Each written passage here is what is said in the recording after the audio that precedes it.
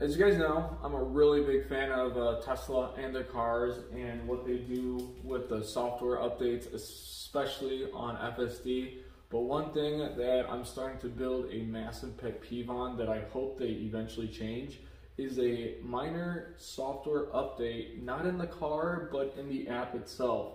So when you have FSD, it gives you a safety score. And what that safety score means is how good of a driver you are, and based off that score is the type of premium that you pay for the insurance on these cars.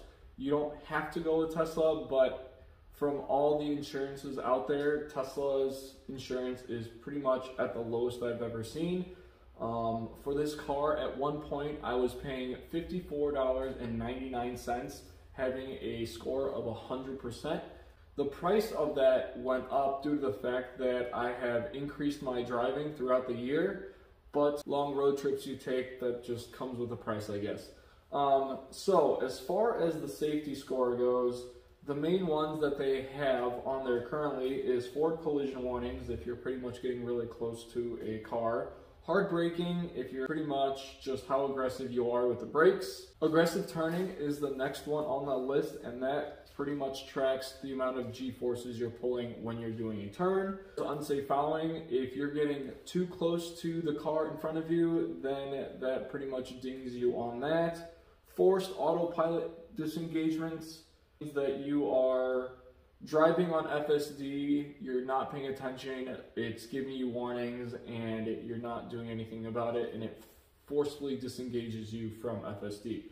And the last one that they have additionally put on this, which is safety score 1.2 now, is late night driving. So if you're driving anywhere between 10 p.m. and 4 a.m., you're getting dinged pretty aggressively. Tesla is assuming that those are the worst times to drive, and most people who are working late night shifts, or people who are driving for Uber, or for myself, I pretty much work on this car late at night because that's the only time I have to work on this car. We finish anywhere from 10 to 12 a.m. I still have about an hour drive back home. And when I first realized this is when we recently had our Super Bowl. The Super Bowl ended pretty late, and I actually started driving between 10 and 10:30, and I actually got dinged by 30 points on just that single day. So I'll show you guys a quick clip of my safety score that I did for just 1/2 hour of driving.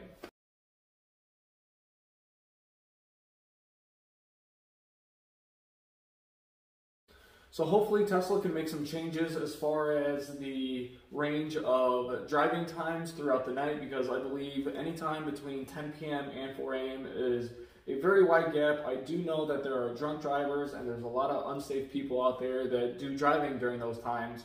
But even for health workers that need to be at a hospital, and if there are emergency calls, a lot of those times they have to be driving between 10 p.m. and 4 a.m. Maybe eventually Tesla can fine-tune these times for specific people, or do it in specific increments based off the data that they see on unsafe driving. Because when you're using Tesla Insurance as your main provider and you're driving during those times more often than not, it really hurt your wallet when you're paying for this insurance. Thanks for watching. Please like and subscribe if you can, and I'll see you guys next time.